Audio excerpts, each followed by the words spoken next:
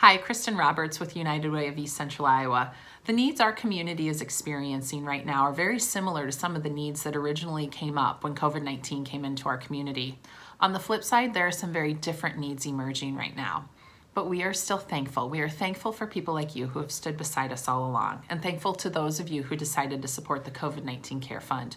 We made distributions out of it in the last few weeks, and we are very excited about the work it is doing in our community, and we hope you understand the impact that you are making on our community.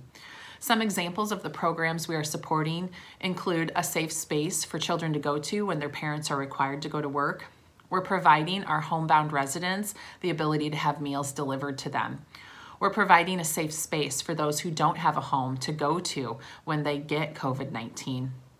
We are allowing those who have been furloughed or laid off the ability to still pay their rent and utility bills. And for those victims of domestic violence, we are providing those services still during this difficult time.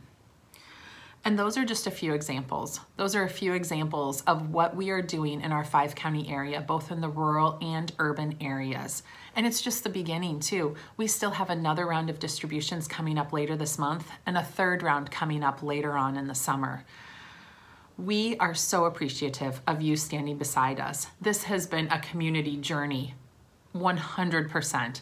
We could not have done this alone, and we are proud of the way that Eastern Iowa has responded. Thank you for standing with us, and thank you for joining us on this journey.